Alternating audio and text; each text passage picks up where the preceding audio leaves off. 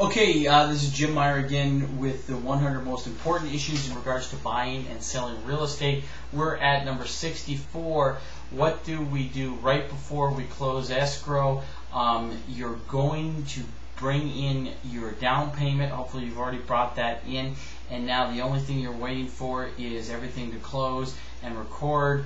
Hopefully you are probably the last thing you're going to be doing is calling all the utility companies. Remember, you've got the gas, the electric, you're calling newspaper, you're calling phone, cable, internet, and a lot of these phone numbers are already listed on a list that your real estate agent or the title company can give you to make it simple to remember everything. And then, of course, don't forget to shut everything off from wherever you're moving from. So if you need help finding a real estate agent who will help you with all of this, give me a call. Or send me an email at MEYERJAMES,